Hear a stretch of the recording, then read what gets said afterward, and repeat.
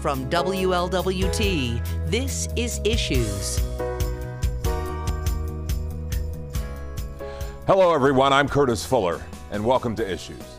There are thousands of unsolved homicides throughout this country. The pain of not knowing is agonizing for families. What can be done to help families understand the many emotions to find closure and the options available to them to work with law enforcement officials to seek justice? In Greater Cincinnati, one organization leading the way is called You Can Speak for Me. This group works with Crime Stoppers to speak out against violence and encourage citizens, if you see something, say something. Today, the story of one woman's persistence to find justice for her son and many other victims, and the tears you don't see.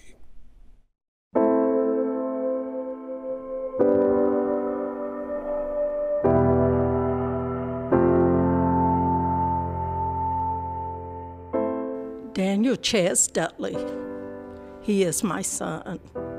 Like all my children, he is the love of my life.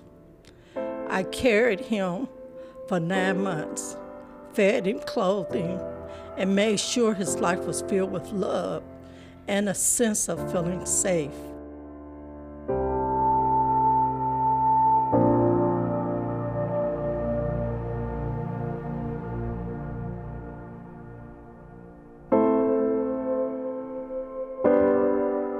Growing up, he was having fun and always quick to give you a smile. I made sure he knew how to find his way through church. He loved playing sports like most young boys do. He was my son and was full of life. Cincinnati homicide investigators trying to figure out who was the trigger man that started shooting at people in a car right in the middle of the street.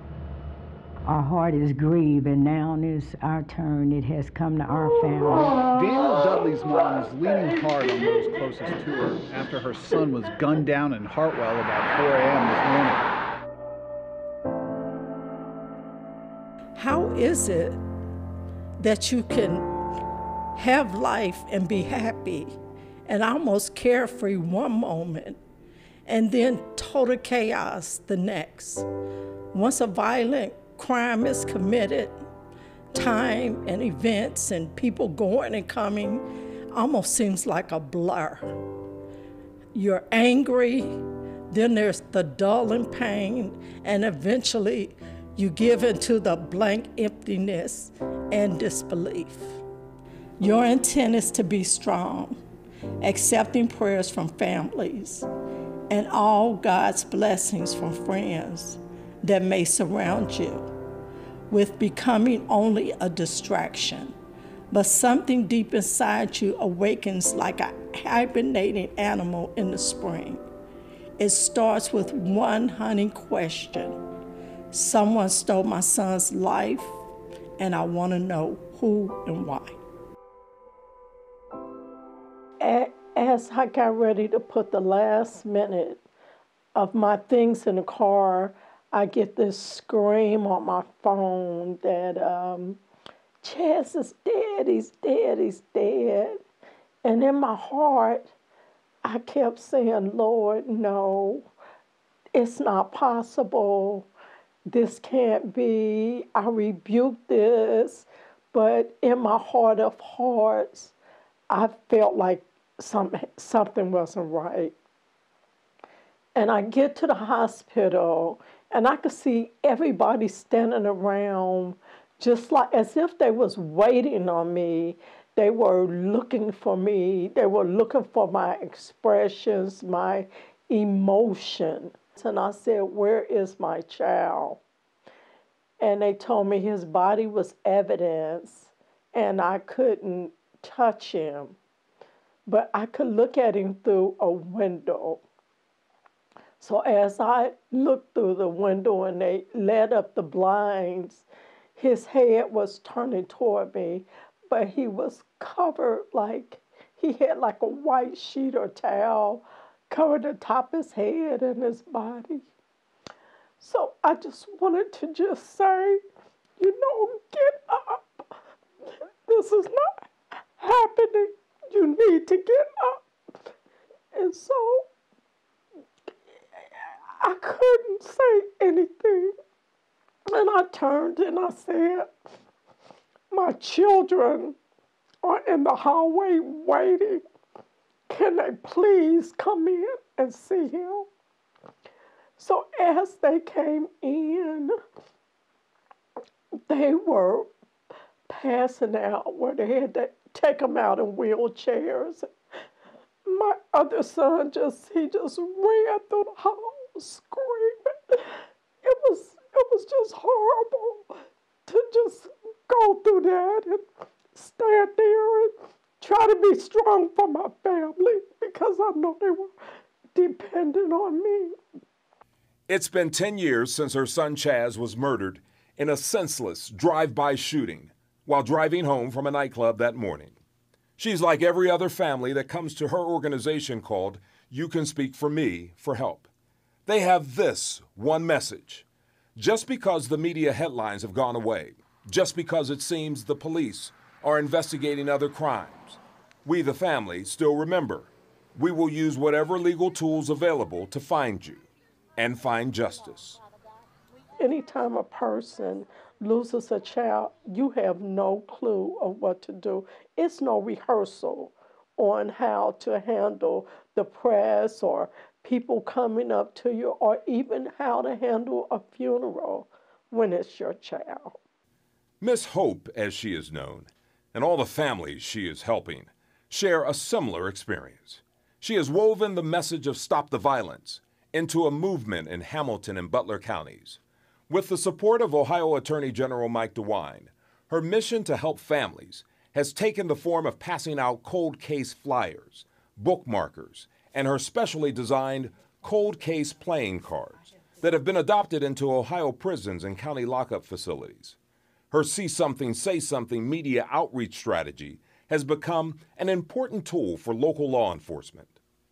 I asked the homicide department, do you pass out flyers or any information at a family, because I'm not experienced. I had no clue. They sent me to Crime Stoppers, which now I've been a member for 10 years. I received a flyer with a sketch, on chalk sketch, and they told me to pass it out in my neighborhood. I was so hurt. I just lost my child. They want to grow up. They want to grow up. They want to grow up. Stop the shoot. Stop the shoot. Through her organization, You Can Speak for Me, Miss Hope attempts to help families affected by violence maneuver through the maze of media, funeral arrangements, and law enforcement. And what is most important, she assures families they are not alone. The grieving process and the search for justice is the same for all families in these circumstances. All you have to do is look into the eyes of another mother or father, and you'll see the pain in the faces of all of the grieving families. While struggling with her own loss, Miss Hope understands their sorrow can almost penetrate your soul. How do you begin to understand such a senseless loss? But the pain of losing her son is never far away. Remembering his birthday, holidays, and the anniversary of the shooting casts a huge shadow. It hovers, this feeling of loss that visits her like an unwanted gloomy day. So what I did was, I did a bookmarker of my son with my prayers on it. And I started passing it out. And then I started sending it to the prisons and the jails so people could actually see that I was praying for justice. And this bookmarker was a part of my son and myself, of what I wanted people to see that happened to us. During the holidays, posters went up in Winton Hills as families who lost loved ones to violence put the faces of unsolved murders out there, looking to jar some consciences. Be accountable for what you know, because that person that's sitting there telling you about all these crimes can't hold their guilt, so they pass it on to you. So you're just as responsible as that person, because now you've just carried his crime along with you. One of the primary missions of You Can Speak for Me is to give families a new purpose and desire for justice instead of revenge, putting them in touch with other agencies to search for salvation instead of hate. Also, how to maintain connections with local law enforcement authorities to continue the search for those who know they are guilty. There are monthly meetings sponsored for families to come together and share their ways of coping. While trying to find closure, it's important that families learn that there are many others just like themselves, trying to move beyond the disappointment. You Can Speak for Me is one of a few local organizations that have recognized the National Crime Victims' Rights Week. Held in April, the summit for the past 10 years has become one of the most prestigious gatherings in Ohio, headlined by judicial, law enforcement, and first responders from across the state, discussing and answering families' questions about how this process works. A lot of the families that I print for can't afford posters or flyers. So if I'm printing one, it was easier to print 2 or 3 and just put them on one sheet. I could print them personal reward cards for themselves and their families, and then be able to add that picture onto a community reward card and be able to put it out in the community and say, hey, this is what's going on in your community, and these how many unsolved homicides are in your community, and then it started growing from there. Ms. Hope has received many awards over the years for her work as a family advocate. Just 2 weeks ago, she received the Crime Stoppers Board Member of the Year Award from police agencies in Southern Ohio and Northern Kentucky.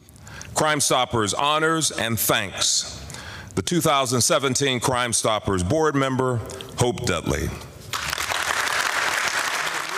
While humbled by those she holds in the highest regard for their service, her message was still the same. Thank you. It would be 10 years ago tomorrow that my son was murdered.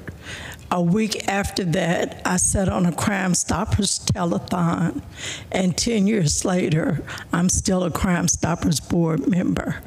I'd like to leave you with, see something, say something. You can speak for me. Thank you.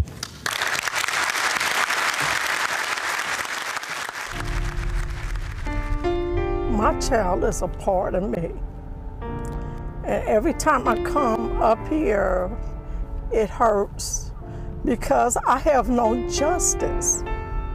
And until I get justice for my child, I won't have no rest. I need to know what happened to my child. And I think it hurts so much because I don't know what happened to him. And I need people to come forward and help me. There are good people doing good things in our Cincinnati community. In some cases, we may never know their names until tragedy strikes. For families affected by senseless crime, the pain never ends. It was just a week of just trying to make arrangements and trying to pick out our coffin and clothes, and because my mind wasn't on anything, but I have to bury my child. It was just a nightmare that I just thought I was asleep and that I could wake up and this would be a bad dream. But every time I went to sleep, I could see that he was gone. He wasn't where he's supposed to be, and I couldn't hear him. I called his phone just so I could hear his voice. It was just unbelievable. Something I would wish on nobody to go through. That was the most horrible thing that ever happened to me. It's good to know that Miss Hope's brand of hope is showing others in the community that families are still here, still vigilant for justice, long after the headlines have disappeared.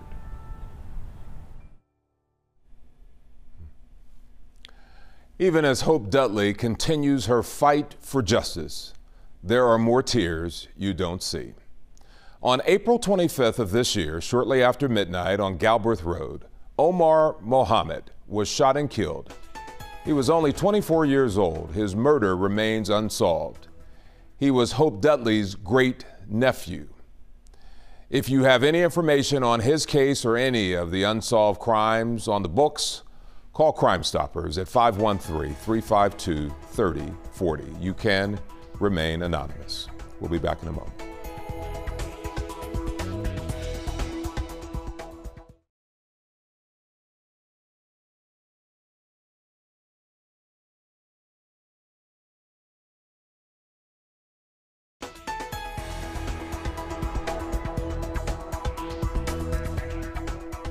Welcome back, everyone. I'm Courtis Fuller. Remembering a community friend and servant, Reverend Russo O'Neill II.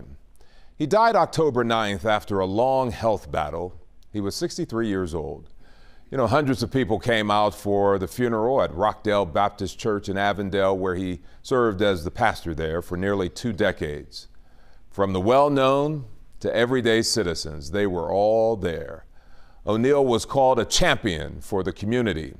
He will be hard to replace. He was doing what came natural, I think, but I think when he retired, he realized the impact that he had on everyone's life. Reverend Russo O'Neill II understood the priorities of life: faith, family, and community. Father of 5 children, 13 grandchildren. I remember him just being there for everything, just my softball games. He was my softball coach. He made us all play 2 instruments and play 2 sports growing up. And he just celebrated his 40th anniversary with his high school sweetheart, Monica, back in August. We're not a people that is hopeless, but we have hope that we'll definitely see him again. And we had such a great, full, and wonderful life together. One of his children, his son, Russo Andre O'Neill III, is following in his dad's footsteps. He is now the pastor of Rockdale Church in Avondale. What did he think of you as a pastor?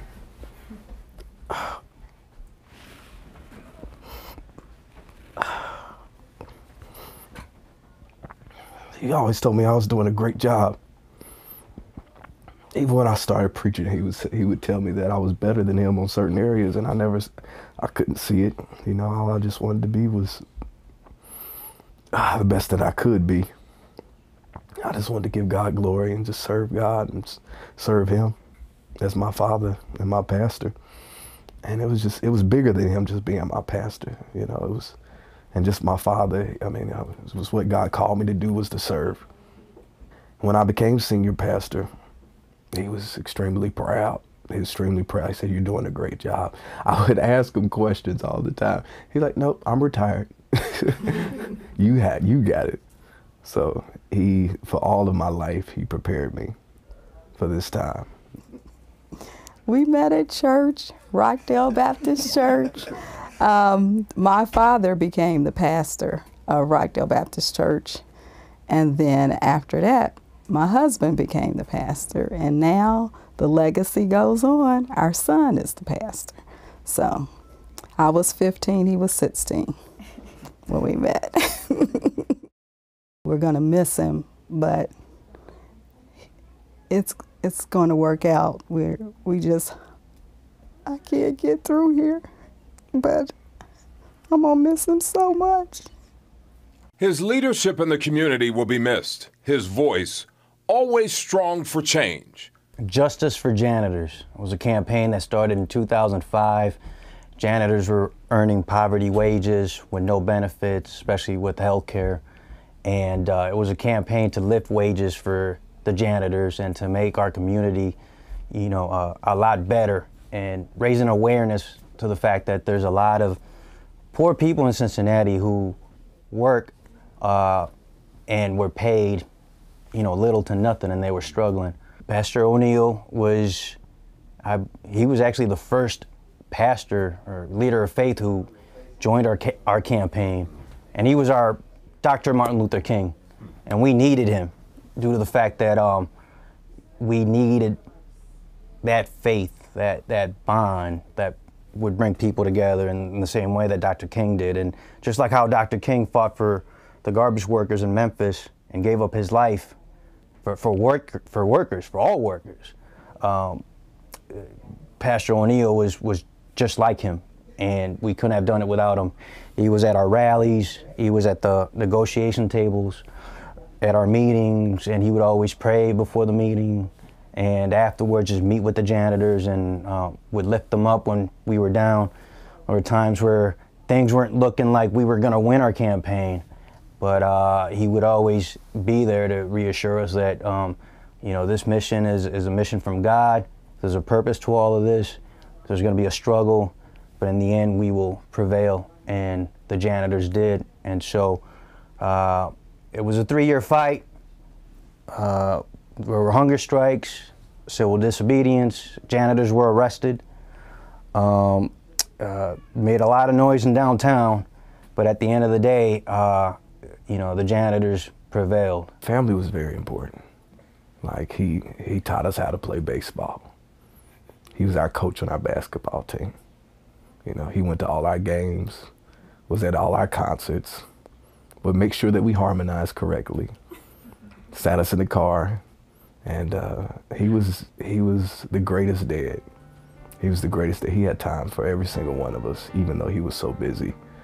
And I love him for that. And now that we're fathers and we've all grown up, and he has 13 grandchildren, and we're all parents now. Now my brothers, we talk about the sacrifices that he made. And it's real. Like, we see the sacrifices that you have to make to be able to be that type of father and provide for your family, and then still take care of everybody else. You know, we see the sacrifice, and it was difficult, but now we're learning how to do it ourselves.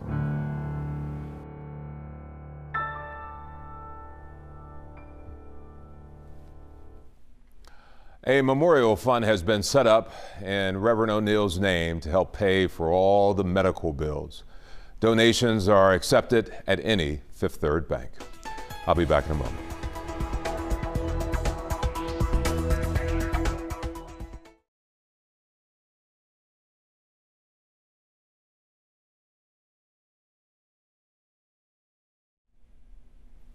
The greater Cincinnati community also lost another well-known community leader and friend, longtime radio host at WCIN Radio, and a leader. Everett Cork died this past weekend. Cork was a proud native of Lincoln Heights and a United States Navy veteran. He was awarded the Martin Luther King Keep the Dream Alive Award this year. This is video of him at the library talking about WCIN. Back in a moment.